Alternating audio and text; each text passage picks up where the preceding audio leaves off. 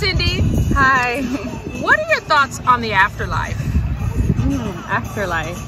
I think it does exist. I feel like there is another side to when it's time for us to go. So, but yeah, that's practically it. Cindy, do you know when your body dies, do you know where your soul is going to go? No. I'm not very religious, so no. Okay. Have you heard of the gospel of Jesus Christ? Yeah. Do you know what it is, or? Yeah. What is the gospel? It's a belief in God and what He can bring to us. Yeah. All these other things. So here's the thing, and here is my love for you right here and now, and my serious concern for you is actually very, very serious, because tomorrow's not promised to you or me. And this is very, very critical right now, and it's so interesting that I came to you, of all people. And what happened is, you know, we live in a fallen world because the first human beings, they sinned against God, and so as a result, we're sinful by nature. And just to make a long story short, you know, the wages of our sin is death. That's the proof of it, is that we actually die. So that's proof that there's a consequence for our sin. However, God made a way. And the gospel of Jesus Christ is really that even though the wages for our sin is death, according to Romans 6:23, the wages of sin is death, but the gift of God is eternal life through Christ Jesus. God has made a way for us, Cindy, and that is that our sins can actually be forgiven by the blood of Jesus Christ. So the gospel is that Jesus Christ, He came, He lived on this earth, as He committed no sin. He died on the cross, He shed His blood, and He actually resurrected and He rose again on the third day.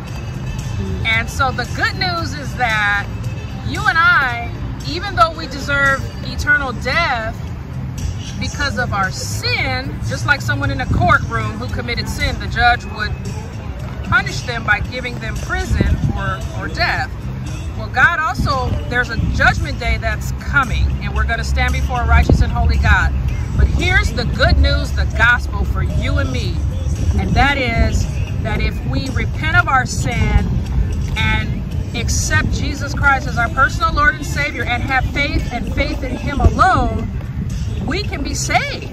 And that way, when your body dies, you'll know for sure that your soul will go to heaven and not hell. What are your thoughts on that? I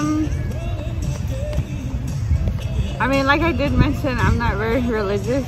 So, I mean, if that's a belief you believe in, then well, to you.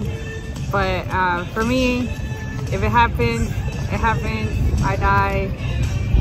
And that's about it. Well, no, we're all going to die, but what about the wages of death, which is eternal separation from God, which is hell? You know, you see movies, you see scary movies and things like that, things that's happening in the world. You see evidence that hell is real, demonic forces are real, demons are real. I've seen a demon being cast out of someone before. As frightening as that may sound, it's very real. And so my concern is for your soul. Just want your soul to be saved. On the day of judgment, don't want you to look at me and say, hey, why didn't you tell me the truth? I'm telling you the truth. And I pray that a seed is being planted in your heart right now. I don't expect to convert you within this 3 to 5 minute interview or anything, but I do pray that a seed is planted in your heart, that you will consider repenting of your sins and having faith in Jesus Christ alone for your sins to be redeemed, so that your name can be written in the Lamb's Book of Life. And when you leave this earth, you go to heaven to be with the Father, God Almighty of the Bible. That is my prayer. Have you ever heard of the gospel of Jesus Christ? Are you familiar with it? You have family? Yeah, they're very religious. Very religious? Yeah. All right. You know, some religious people won't even make heaven. I don't know if you knew that. Yeah, religion doesn't get us saved. It's our faith in Jesus Christ that gets us saved. What are your thoughts on Jesus Christ and the fact that people, you see how they use the Lord's name in vain all the time?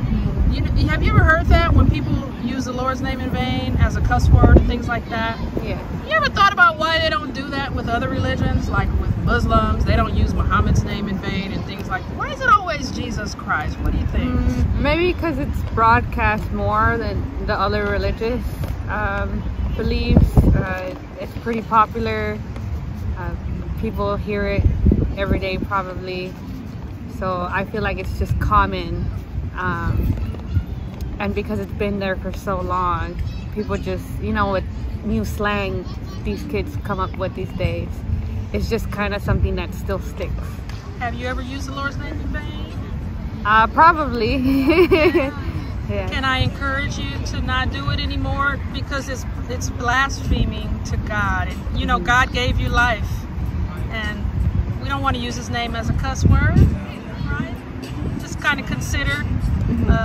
Yeah, but you and I both, we've all sinned and fallen short of the glory of God. So it's not a judgment call. It's just purely out of love for your soul. Because we all have a day that we're going to leave this earth. All right? And is this your first time hearing the gospel of Jesus Christ? No. You've heard it before? Yeah. Have you ever considered, you know, reading the Bible and getting to know whether or not it's really real? Yeah, I have. My parents, they kind of forced it upon me. Oh, they did? And, So, that turned you away, didn't it? Yeah. Okay. Well, now you're an adult. And God has sent me to you today. So, I trust that he will continue to work in your life, Cindy, okay? Yeah. And do you have a Bible at home, by the way? No. Oh, I have something that I'd like to give to you. If you don't have a Bible at home, and Cindy, this is purely up to you. I'm not going to follow you at home and make sure you read this Bible, okay? This is between you and God. But this is a pocket Bible. And I want to encourage you, Cindy, if you ever get a chance, go ahead and open it up and read it. And let the Holy Spirit work in your life, okay? Okay. Because it's not me, it's the Holy Spirit that will do it. I trust that and I believe that. You got to think about repenting of your sins and trusting and having faith in Jesus Christ. Will you just think about it? Yes. Okay. Can I pray for you? Sure. Thank you. Abba Father, I lift you